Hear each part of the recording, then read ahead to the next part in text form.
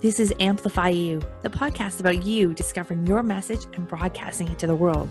If you're a coach, author, or speaker, you'll want to tune in. If you're looking for the best return on your time investment to get your message out to the world in a bigger way, we're giving you full access and behind the scenes look of how we're running our podcast, how our clients have found success, and what you can do to launch your podcast today. The world needs your message. I'm Michelle Abraham, the host. Join my family as we unleash your unique genius and find the connections you need to launch your adventure today. Join us and let's get amplified.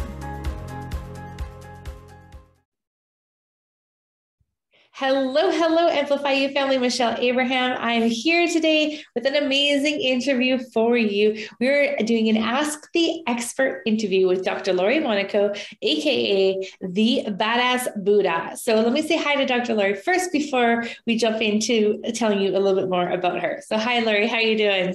Hi, Michelle. I'm well today. How are you? We are doing great. So I want to just dive right into this, but let me just tell our audience a little bit more about you. So Dr. Lori Monaco is the founder and CEO of Align Yourself Inc. She's a chiropractor, teacher, speaker, and coach. She specializes in mindfulness practice, transformation, and aligning with authentic self to create an abundant life. She's also a blogger, author, and co-host. Known as the Badass Buddha, she's the creator of the 7 core pillars of self. She teaches people to align with the 7 pillars: the mental, emotional, physical, and physiological, social, spiritual, and financial states of being. So aligning with these pillars brings an individual to their authentic self for better health, wealth, love, satisfaction, inner peace, and harmony. And I love that. So we're going to dive into the 7 pillars in a few minutes. But first, Dr. Lori, I would love to share with our audience, how did you become known as the Badass Buddha? I've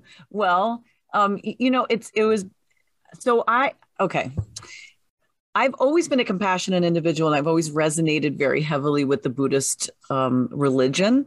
And so I've always kind of felt I was a Buddha, like that type, just a general thing. I'm not like, this person that's going to sit in a statue, it's like, and people are going to worship me, that kind of deal. It's more of just the essence of it. Right. And then, but I was never a badass. And I pretty much lived a life of just following what everybody else did and what I thought I should do. And it wasn't until I hit my lowest point in my life when I was about 45, almost 46.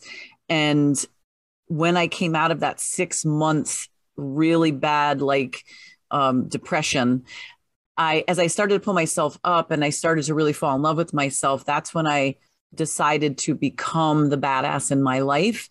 But how do you do both, And then I realized that, I'm both. Like, I'm a compassionate individual and I'm a badass individual. So I put those two together and became the Badass Buddha. And it's a expression or a name that came in as part of the show that I do with my co-host, the YouTube show, but it stuck because it describes me. Like, it totally describes the person that I am.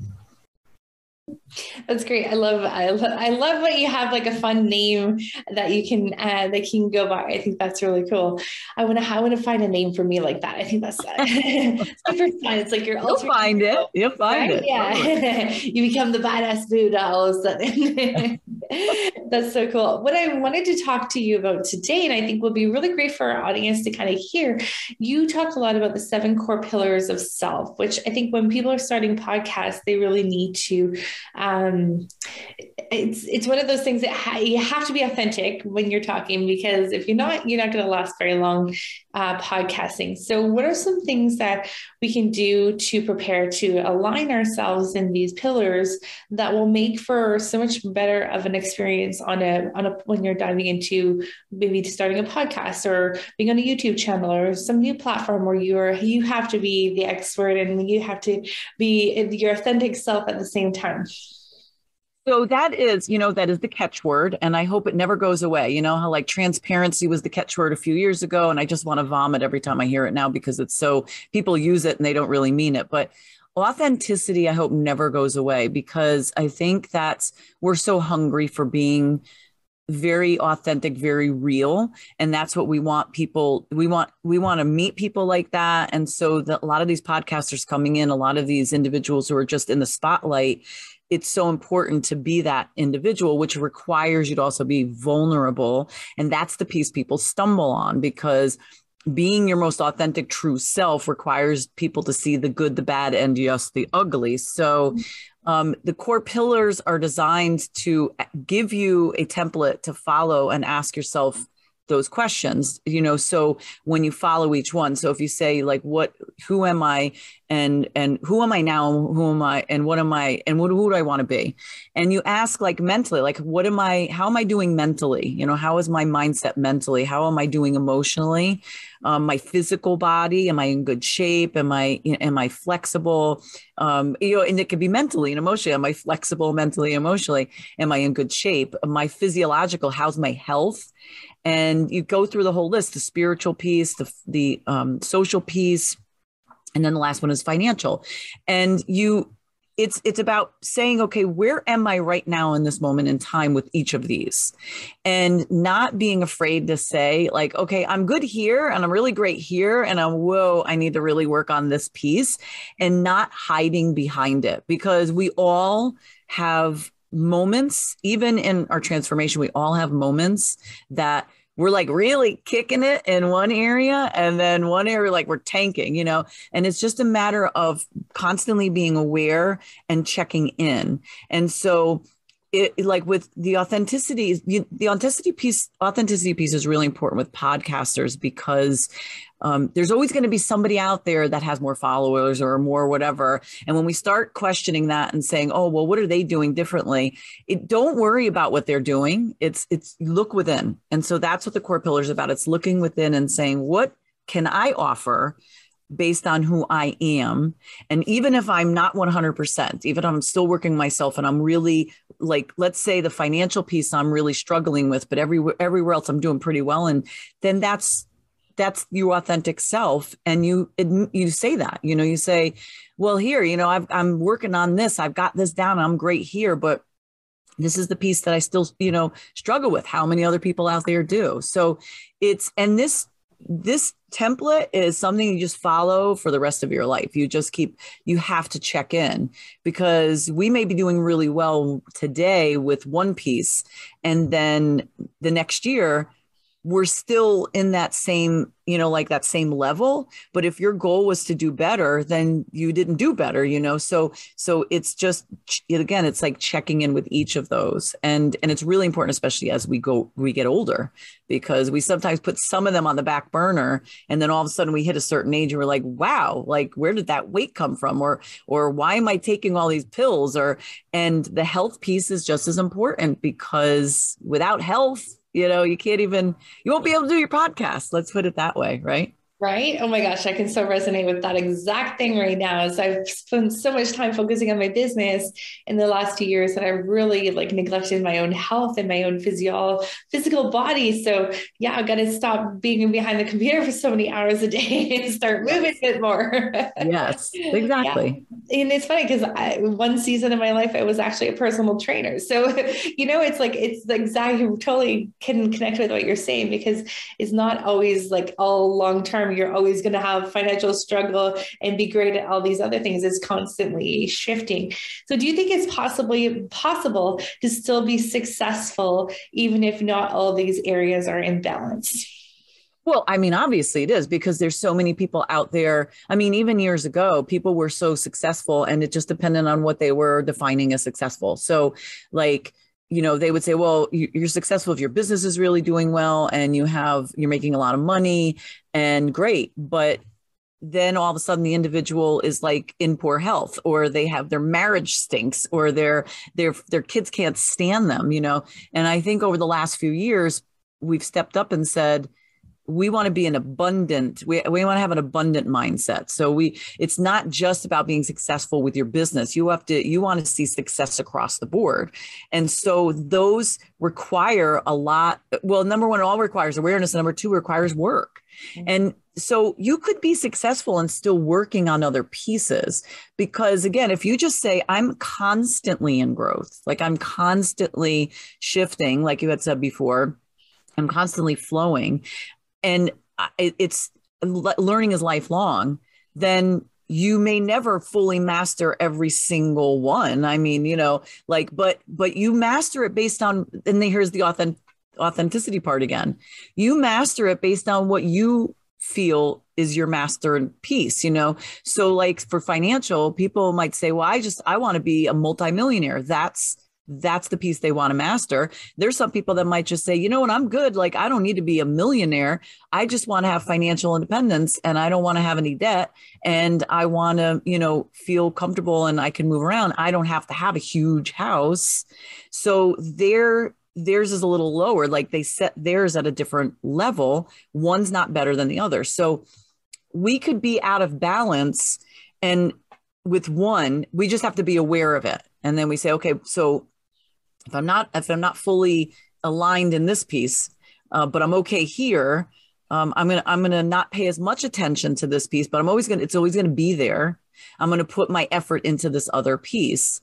I think what happens is that we, like you had said, you were a personal trainer, but then you started to focus on other stuff, and then that fell out, right? And so the goal is to just never fully disengage from each of the pieces, but shift your focus onto one more so, always checking in with the others. Okay, so I'm focusing this week on this, but then let me at the end of the week, how did I do physically? How did I do? So, oh, well, I'm in front of a computer all day. I didn't really move that much. Oh, I couldn't get to the gym.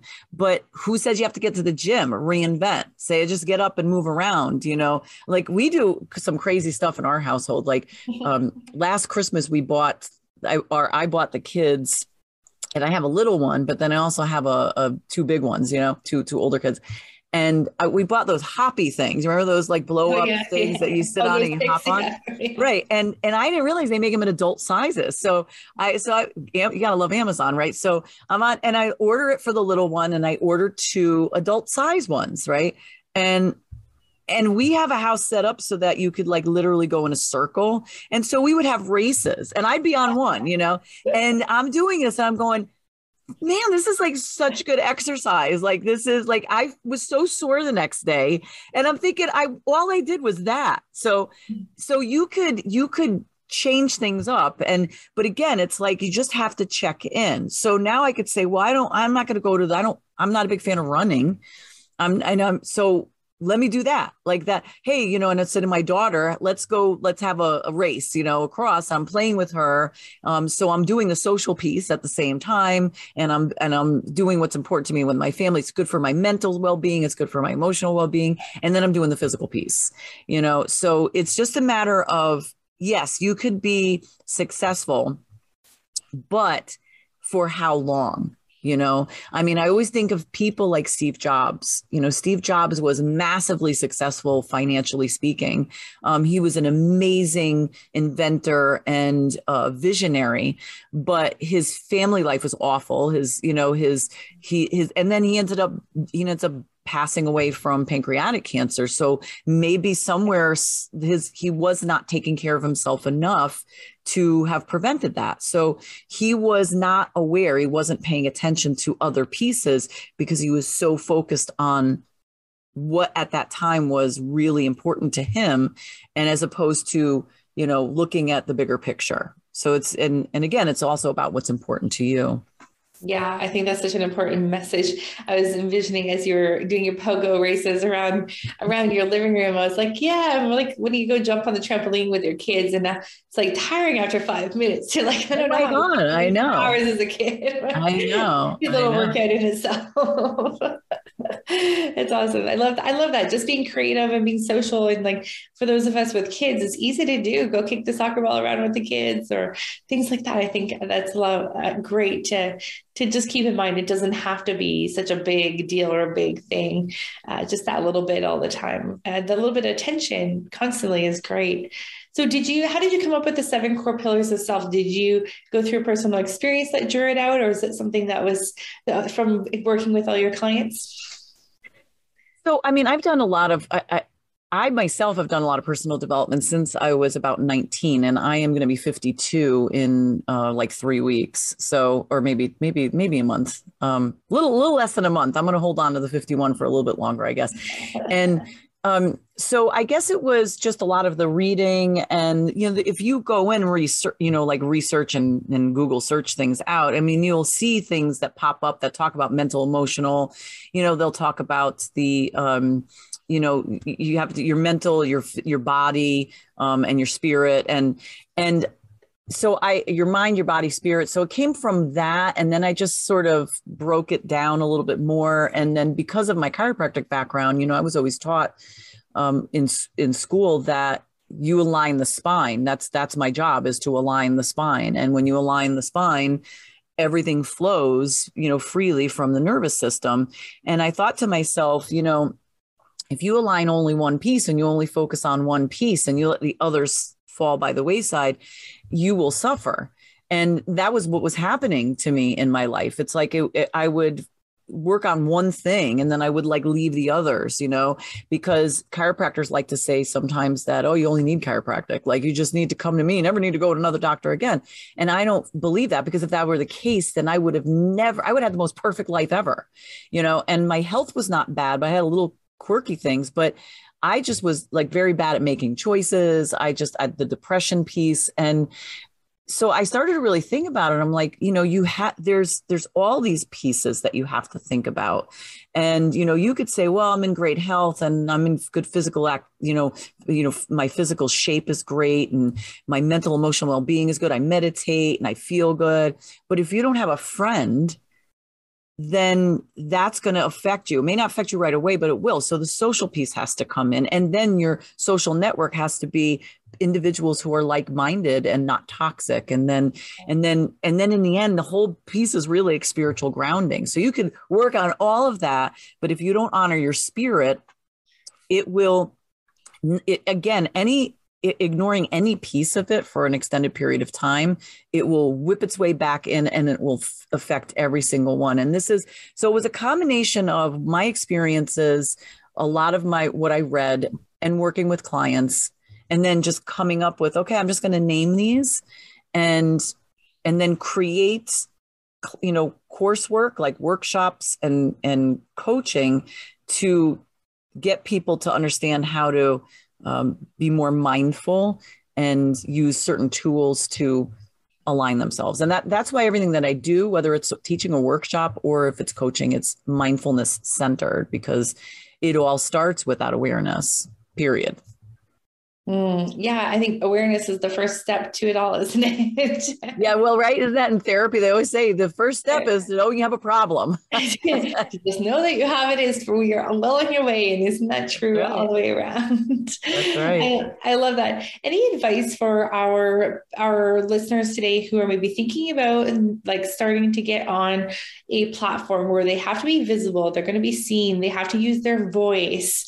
What would you suggest as a couple of things they could do to get prepared for that, and knowing that being in alignment with your authentic self is really helpful? I always tell my clients that it takes like a good 20 or 30 episodes so you start finding your voice and getting your message out there, and your throat chakra starts clearing up if that was something you struggled with first. But to get out there and have a voice, any suggestions of things they can work on and start looking at before jumping into a platform?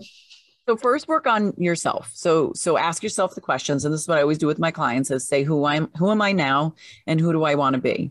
Okay. And then you could go even deeper, and then you could say things like, make a list of what I like about myself and what I love about myself, and then what I dislike about myself and what I hate about myself. I know it sounds counterintuitive sometimes, but we have to face those things. And again, being authentic is being truthful to oneself. So even if it's the stuff you really don't like and you want to cringe, that you have to face that. So like podcasting, the cringe factor usually kicks in is their voice. They're like, oh my God, do I really sound like that? And that's the minimal piece to worry about. because you're worrying about it, but that's what everybody's been hearing for years. So don't worry about that piece. But that's kind of how it starts, you know, and they're like, well, what if I say the wrong thing? And just be you. Nobody does you better. And know that if you are always just being and playing you, that if you say something and you're like, oh, I didn't mean it to sound that way, there's always the edit, number one. And then there's always the, okay, I said it. So what can I do differently? You know, it's constantly just sort of checking in with yourself. Like what can I do better? You know, how did I get my message across? What is my message? And it's about clarity, you know, like, and your message grows with you. That's the other piece. Like one of the things, so in the show that I co-host with my friend, it took us, now mind you, we're going to be rounding into our third year. And it took us about up to this year to actually coin. So we were second season and almost to the end of the year, and to coin what we really represented. We knew what we represented and what we did, but to actually breathe the words, and we did. We came up with it. So our show, we say that we are disruptors. We are unapologetically courageous. We are spiritually grounded, magically orgasmic, and we go above authenticity or beyond authenticity. And that's what we live. And that's what we've decided. That's who we want to be. And that's what we want our platform to be. And that's what we want the people who are listening to step and be okay with that, because being like a disruptor in your life means you're not going to be like, it's not that you're rude and you're calling out people. It's me. You're a disruptor in your own self. Mm-hmm. It's like, if you feel that you're falling back and you're questioning yourself, then disrupt it. Like, why am I questioning myself? Don't listen to other people. Your platform is your platform. Your podcast is how you want it to be. If somebody says, I don't like the name of that one, they don't listen.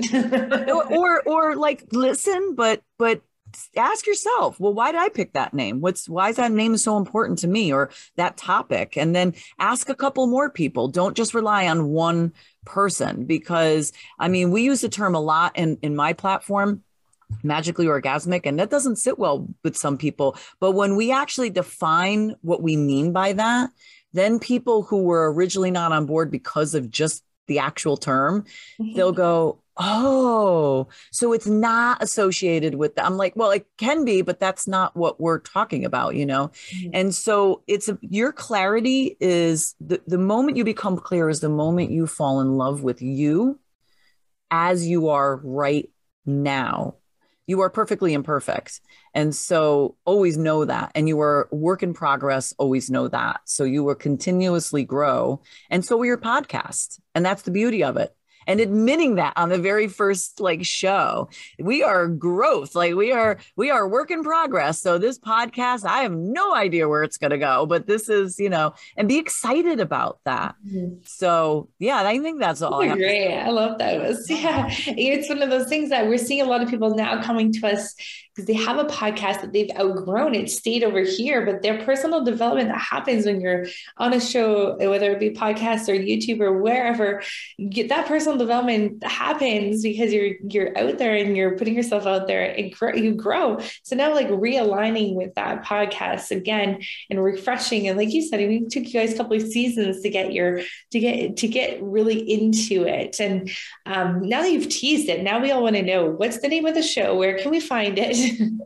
And I'm going to say that in a second, but I do want to say this real quick about what you just said, that it's true, because as you grow, you may have to shift certain things. So for instance, yes, we do have a YouTube, Facebook Live show, and it's video, and we engage directly with the people on. We answer comments. We're talking to people live, and we love the format.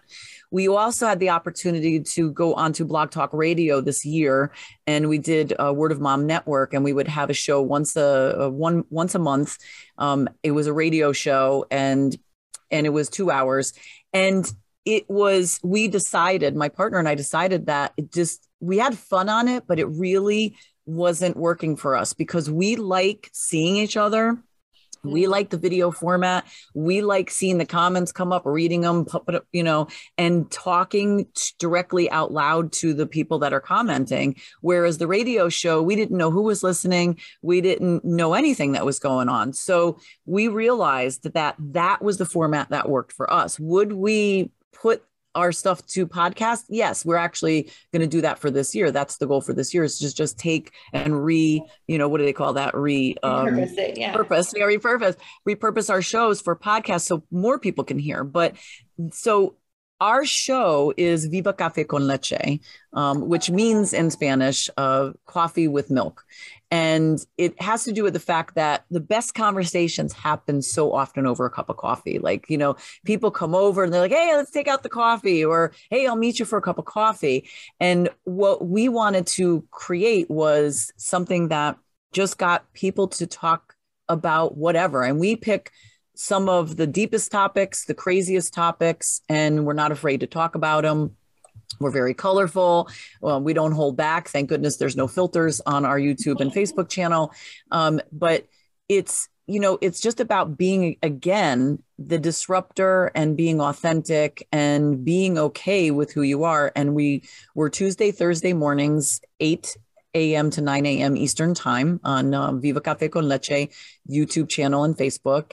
And my co-host and I, we are just ourselves. And we have Tuesdays, most of the time it's just the two of us. And then Thursdays we have a guest. So we're waiting for you, Michelle, to come on as the guest. I know it'd be really early. That'd be like ridiculously early for you, but we've had West Coasters come on and, come that early, but I was up at 4:30 in the morning for a show in the Philippines a few weeks ago. See, there you go. So you can do it. The only time we had to do a special presentation was we had some real bigwig come onto the show, and she was in Hawaii. She's like, yeah, I'm not getting up that early. I'm like, okay, well, because you're so who you are, we're going to accommodate you, But anyway, yeah. So it's a fun show, and it's, we talk about, we have a topic and we talk about it, and we want engagement from the people that are viewing. We want them to say they're there, and we see them come up, but we want to them to say hello, and we want them to ask questions or make comments, even if they have something to bring to the table that maybe we don't even know. We want it to pop up onto that screen. So it's, and we're a little crazy. So that's part of the mystique. You don't want to miss that either. Right. I love that. I think that makes it even more exciting. Right? When my partner's name is Gladiator Guru. That's her name on the show. And her name is Margarita de Margarita. And yeah, so the two of us have this incredible dichotomy, and she's crazy. Like, I thought I was a little cray-cray. She's she's spicy and fabulous. Absolutely fabulous. Sounds wonderful. I love the sounds of it. And I think you guys are obviously living exactly what you're seeing right here, is that using your authentic voice, being you, being real, and that's going to attract the right people to you. I think what you're saying is brilliant. And I just want to put that back to our audience. Really think about, don't be afraid of starting a podcast and using your voice. It's going to feel a lot more comfortable after the first few episodes. And in fact, you're going to get comfortable being uncomfortable in the uncomfortable zone. So it's just, the more it pushes you, the more that 10 times fast. Exactly. Yeah. Don't be afraid to do it. Just get started in using that voice and being you. There is no other one. And no, there's nobody else like you. Even if you have the same topic as someone else, you do it so uniquely you that it doesn't matter what everyone else is doing. Right. That's right. Love it. Yeah. Thank you so much, Dr. Lori, for joining us today. I really appreciate all your insights, and I can't wait to go watch your show on YouTube. Sounds fabulous. And the live is best, but if you could still, it's there, so you could always watch afterwards. Yeah. So, but yeah, thank you, Michelle. That would be great. We'd love to have you watch the show, and we're going to schedule you to be on for 2022. Well, that sounds fantastic. I look forward to it. And we will make sure we put it in the show notes so you guys can link to it, because it sounds like it's quite the mouthful to remember. And so, Dr. Lori, anywhere else you want to send everyone today to go check out more information about you and about all the things that you do? Sure. You can check out my website. It's drlorimonaco.com. You can find me on Facebook and LinkedIn on the same name. And let's see, on Instagram, I'm the Badass Buddha 1, I think. And then on TikTok, I am the Badass Buddha. TikTok. I think I was thinking of the mint candy. I don't know. I love it. That's so awesome. Well, thank you so much for being with us today. Amplify you. Your uniqueness is your genius. Get out there into the world. We can't wait to see you again next week. Thanks, Dr. Lori. See you soon. Thanks, Michelle. Bye, everybody. Bye.